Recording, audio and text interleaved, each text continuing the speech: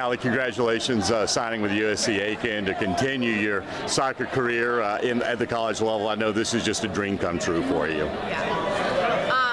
I'm actually the first person in my family to play college sports, so. That is very cool. Now, as far as going to USC Aiken, what really attracted you to them?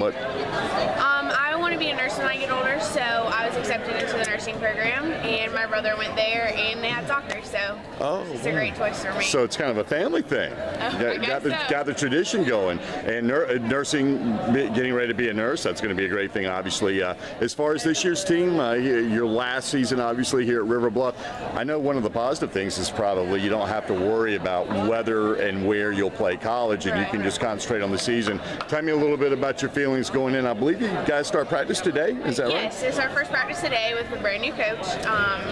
We are looking forward to a great season, and I think we have pretty good talent on our team, so it'll be fun. All right, I know this is a super special day for you. Go enjoy it with your classmates, and again, congratulations. Thank Great job. you.